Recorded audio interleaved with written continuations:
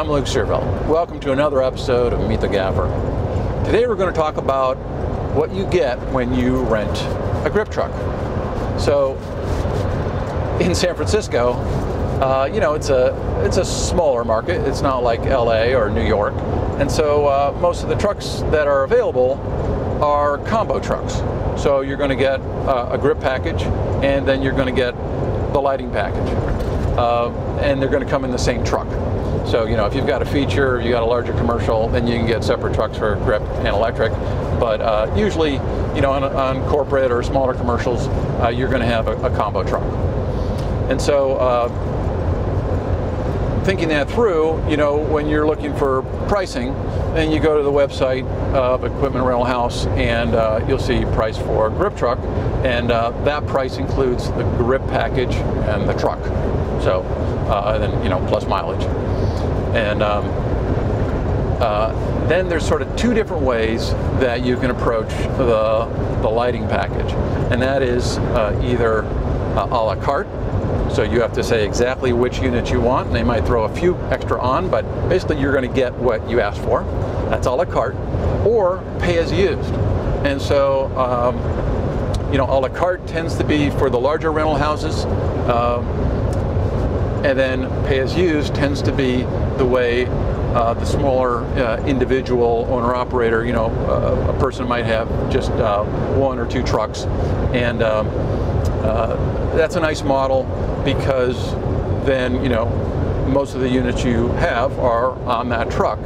And then if you're coming from out of town, maybe you didn't have a chance to scout, or you might get thrown a curve by your client, and all of a sudden you're in a room with windows, and now you need a little more firepower. If you're going the pay-as-used route, now you've got the instruments to make that happen. So that's the route I've taken, because I just have a 2-ton, and I don't have multiple trucks to where I have to maximize spreading the amount of lights I have to all those trucks. The majority of my units are on this truck, and so I thought maybe it'd be worth just giving you a little walkthrough of what you get with a standard 2-ton.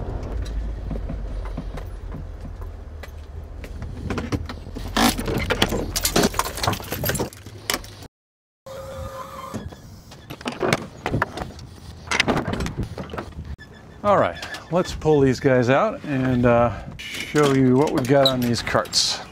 One nice thing about the liftgate, it's aluminum, and it's got those stops at the end, which is cool.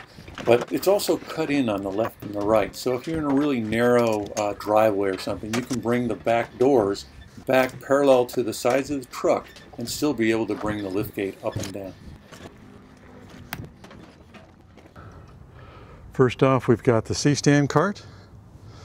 And you've got 10 regular size C-stands and 2 lowboy C-stands.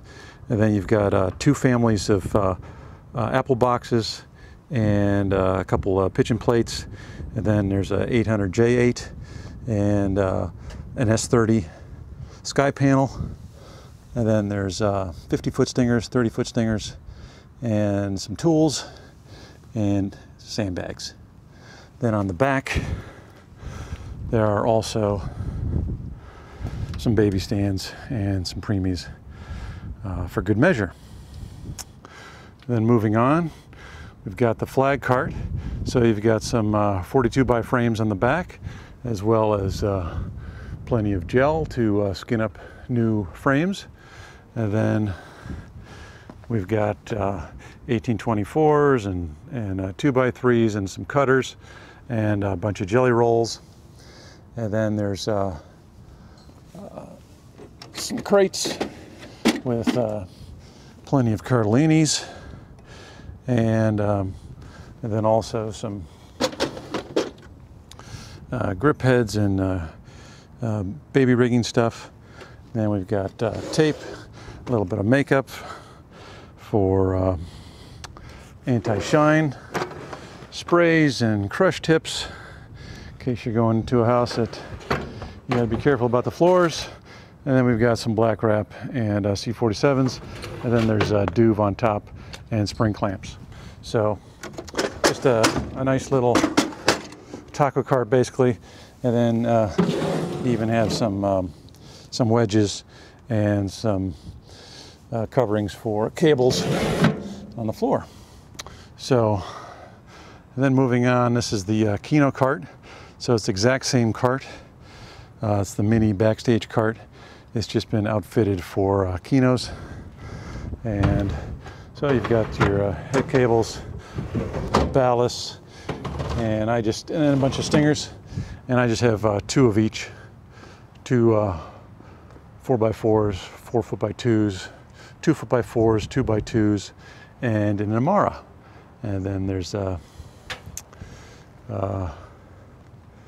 I just do them all with 4-banger ballasts, and then use adapters to change them out to 2-foot and singles. Well, then I have some 4-foot singles as well.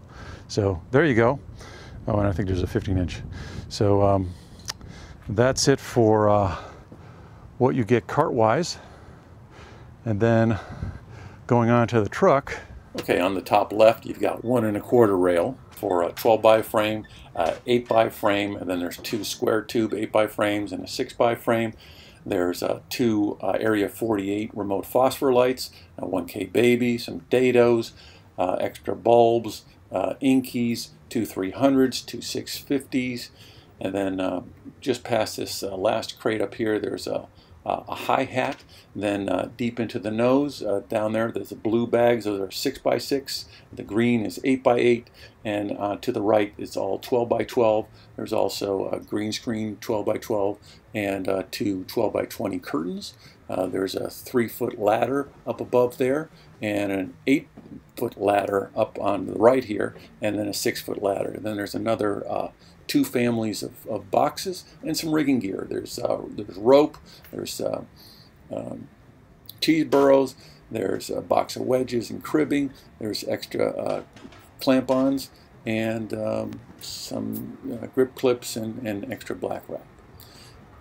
Then down here in the center, there's a case here that needs to be relabeled. I got that from Alan Steinheimer, but that's got 2 S60 Airy Sky panels in it.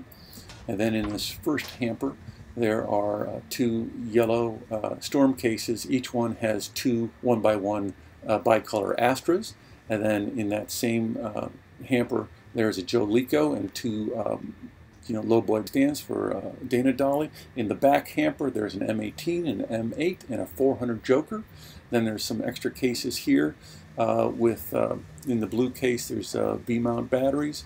To the right, there's a Passport dolly. It's like a Dana dolly, made by Rig Wheels. And then there's a case there with light gear, small equipment that can be run off of batteries. There's ellipsoidals to the left there, even a Hive Wasp. And then there's some more junior roller stands back there. And then there's some gel and some 6x rail for a Dana dolly, and extra Kino tubes. And then there's a lot of tools here up on the top shelf, and then there's some small speed rail, shorter pieces. There's more 42x frames and floppies. There's a 42-inch mirror, and 2 shiny boards, and a lot of art card. And then in the nose there on the bottom, there's longer pieces of foam core. And then there's 2 4x of beadboard with silver on one side. And so, there's a lot more in there. One thing I forgot to mention was that there's a second M18 on the shelf that's next to the Wasp and the other ellipsoidals. There's also an ellipsoidal housing that can take an 800 Joker for 800 Joker Joe Lico. There's also a small table in there and some interview chairs. So rubber mat, and then there's 2 jockeys on either side that have a lot more sandbags than are just on that one cart. There's plenty there. So that's what you get with this 2-ton grip truck before any kind of add-ons or sub-rentals. And remember, the lights are pay as used. As always, thanks for watching, and I'll see you again next time.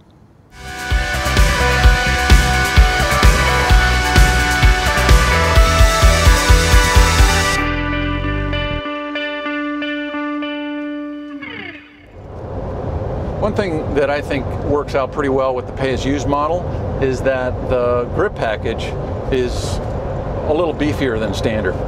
So, you know, I've got one truck.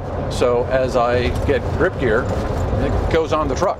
You know, it doesn't sit in the shop. It makes my life easier if I have those extra things, so they're on the truck already.